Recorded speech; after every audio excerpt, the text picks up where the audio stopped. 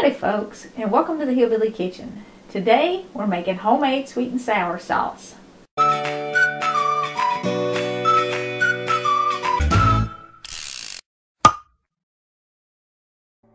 Now this is a really easy recipe. You just need a half cup of pineapple juice, a tablespoon of vinegar, about 1 teaspoon of soy sauce, a quarter of a cup of brown sugar, and a tablespoon of cornstarch. Now we're going to take this over to the stove and get started.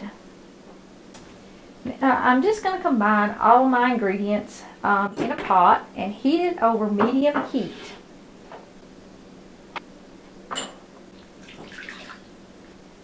You do want to get your cornstarch completely dissolved in your pineapple juice before it starts to warm up, because if you don't, you will have lumps of cornstarch in your sweet and sour sauce. Now, because you're making this at home, if you want something that's lower calorie or sugar-free, you can use a sugar substitute. There's also a healthier alternative to that, soy sauce.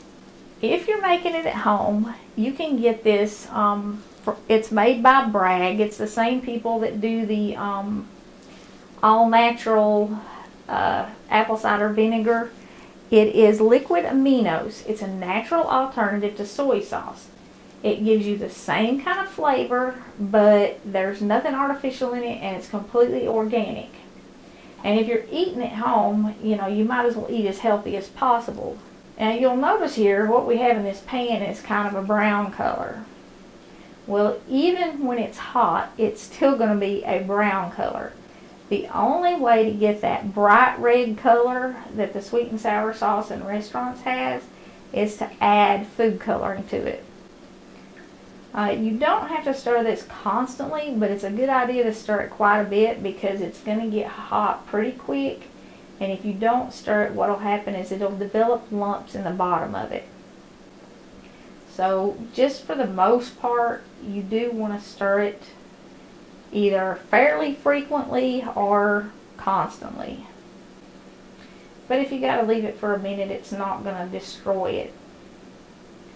Now, you can use this as a dip for chicken or just about anything else. You can pour it over vegetables, rice, meatballs. You can also combine it with chicken and peppers and pineapples. If you used a can of pineapples and drained the juice off to make the sauce, hang on to those because you can use those and make some sweet and sour chicken and add those to it. It's only been cooking like 2 or 3 minutes and it's already starting to thicken just a little bit. Now you do want to heat it to a boil or really close. And once it gets that hot, the cornstarch will turn clear. The cloudy color that you have when you first mix it up is caused by the cornstarch. But once it's heated to that boiling point, it starts to get much clearer. And you can see now it's getting much clearer. The cloudy color is gone. Now we're going to keep that kind of golden brown color. And that's the color you're going to have unless, like I said, you add the artificial color to it. But I don't want to do that. I mean, I just don't see any need in adding stuff like that to food. You'll get that bitter artificial aftertaste. But it certainly doesn't improve the flavor to have the color changed. And you can dress this up if you want to with some tiny bits of chopped red and green peppers, even some little bits of pineapple if you drained pineapples to make the sauce, but you certainly don't have to. And you can pour this over all kinds of food to make a sauce, or you can use it to dip stuff in. But that's literally all there is to it. You can see now it's very thick. When I stir it, it actually stays off the bottom of the pan. You can see the bottom of my pan. Now, if you wanted to make a great big batch of something like sweet and sour meatballs or sweet and sour pork or sweet and sour chicken. You might want to double or even triple this recipe depending on how many people you're feeding. We started with half a cup of pineapple juice, and it's going to make just about a half a cup of sauce. Maybe a tiny bit more, but not much.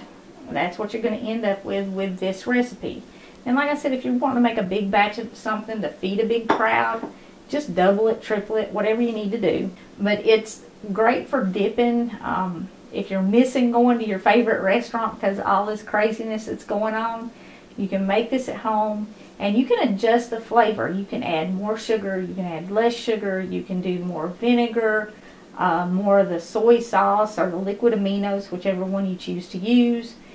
You need to be careful with that though. The soy sauce or the liquid aminos has a very, very strong flavor, and adding just a little bit is going to change the taste of your food a whole lot. It does take a little bit of practice to get used to cooking with stuff like that if you're not used to using that kind of stuff as a seasoning. But you can see how super, super simple this is. You literally just mix it together and heat it until it boils. About the only way you can mess it up is if you don't stir it enough and you let it lump up in the bottom. Even if it starts to get some little lumps, if you stir it really fast, they'll dissolve, as long as you have dissolved your cornstarch before it gets hot. Before we go, we have been giving away cookbooks, and I do have a couple addresses, so a couple of these will be mailed out pretty soon. But I have another winner, and it is Amy News. Amy, I will post a link to your page in the description of this video so that you know you are the actual winner. You have left several comments, and I'll try to find one of those and comment on it and let you know that you actually won the cookbook. And I want to thank all of you who have entered. Your support really has been overwhelming, and so many people have bought the cookbook. I want to thank you very much. Your support and your encouragement, that's why I do this and why I continue to do it. So thank you so very much to everybody who's purchased a cookbook. If you don't have one and you want to purchase one, you can go to Amazon and just type in Hillbilly Kitchen Verses and Vittles and it will pop up. Or if you'd like to win one, we still have a few to give away. Just subscribe. You do need to be a subscriber, and comment on any video on the whole channel. Doesn't matter how long it's been up, Hillbilly Kitchen Verses and Vittles, because I search the channel comments, print those off, and then draw a winner from those. So no matter what video you comment on, I will pick up your comment. And you can comment up to 10 times if you want. And anything else you want to say in a comment is fine, as long as it has Hillbilly Kitchen Verses and Vittles in it. I can search it and I'll pull it up and know you want to win the cookbook. So Amy, if you will get me your address, I will get you your cookbook. And like I said, I do have a few of these that'll be getting mailed out this week. So if you've already been told that you're a winner, your cookbook will be on the way in the next day, or well, probably before this video is even edited and up, your cookbook will be on the way.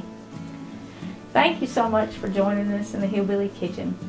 If you haven't already, please don't forget to click like and subscribe before you leave. And until next time, remember to put God first.